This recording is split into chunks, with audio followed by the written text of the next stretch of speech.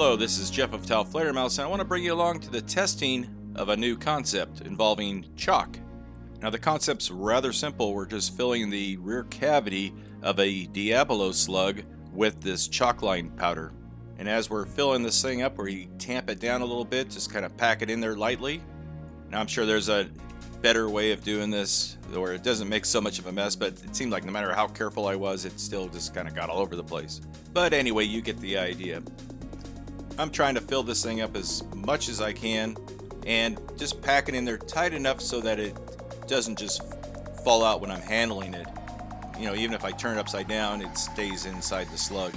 We're not sure at this point what these are going to do. Will the powder just all fall out the back the moment it's shot? Will it leave a dust trail? Or will it just stay inside the slug all the way to the target? Well, there's only one way to find out. We're going to start out at 30. 30 yards, okay. See what happens. Yeah, well, first of all, is that chalk going to cause it to be inaccurate? Ah. And he's just using we got little Tony. A lot of people have been asking about little Tony, yeah. He's been in retirement for a while. Time to bring him back. In honor of the great Tony in Tennessee. There you go. All right, let's see what happens.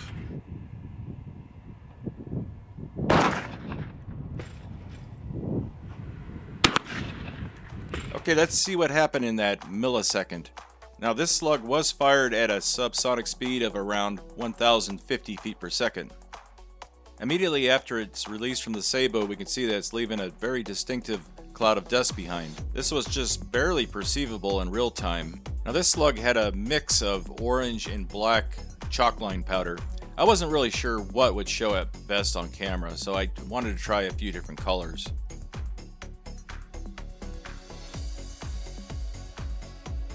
Again, this was shot at 30 yards or around 27 meters. The slug impacted the Kevlar body armor pretty much where Danny was aiming.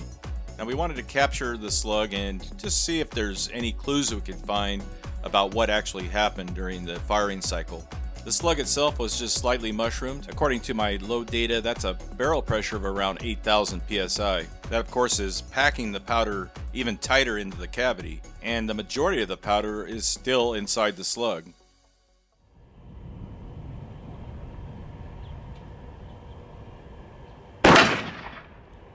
$14.59 on that one.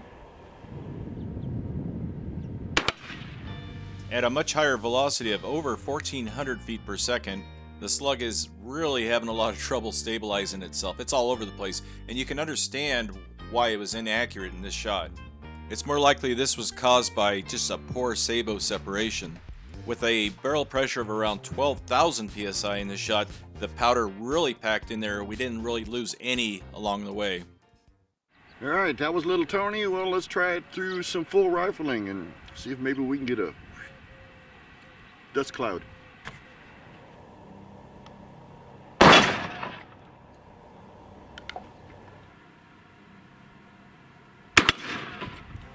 Now this is a really interesting shot. The slug is wobbling all over the place despite being shot through rifling. We see a little puff and then the slug just kind of smooths out and starts flying straight.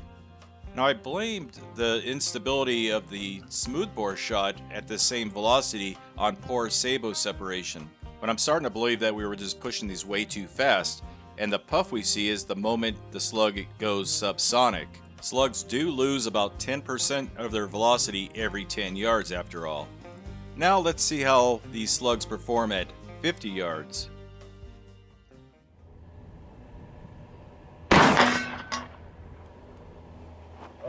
You got a headshot on that one. That's where my point of aim was. Okay. At 1,266 feet per second, that's about the limit for these particular slugs, it seems. That's around the velocity of a .22 bullet. When these slugs impact a steel plate like this, it leaves a big old noticeable dust cloud and a big stain on the plate.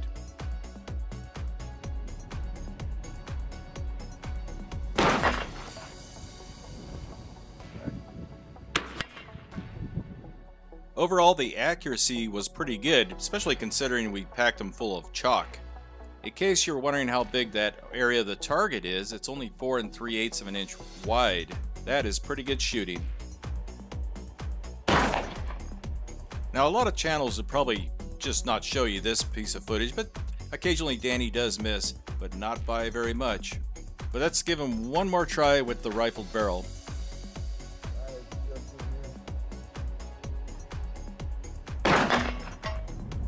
There you go.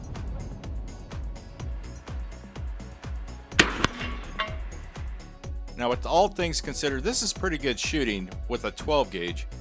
Sure, you're not going to get super rifle-like accuracy with a 12 gauge, even with a rifled barrel, but this is still quite good. The slugs did pretty well through full rifling. So how about through a smooth bore without any kind of optics on it, just a bead sight? 50 yards. 50 yards. Can you do it? Only one way to find out. Okay. There we go.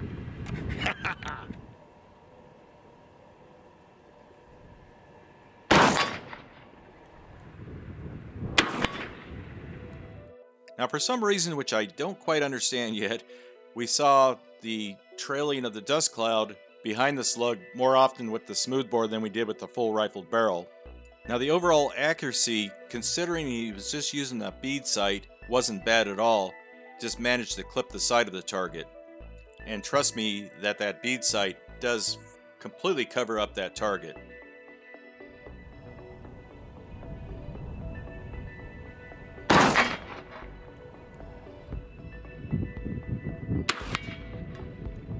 And once again, we see that distinctive cloud of dust behind the slug.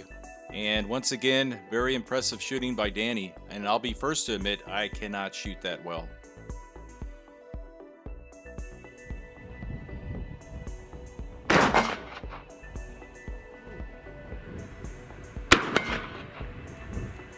And this just proves that Danny is human. After all, we had him shoot 10 of these things in a row, and you tend to get a little fatigued after that. But overall, tests like these are subjective, and there's a lot of factors that can cause slight inaccuracy like that. Interesting concept, and again, I didn't know what they would do. I thought all of them would leave a dust trail. Only a couple of them did, which was kind of cool. I think better off, you know, if you're going to try to get the dust trail, keep the slugs at a subsonic speed. And all the same weight. Yeah, these were all different weights, but I didn't even mention that. Yeah, some of them were like 7/8 of an ounce, some were 1 1/4 ounce. I mean, they were all over the place. But it was just what I had, and it's like, let's try this. This sounds like an interesting idea. Perform well at 50 yards. Yeah, Danny performed well at 50 yards. Well, there you go. Thanks for watching, and we'll see you next time.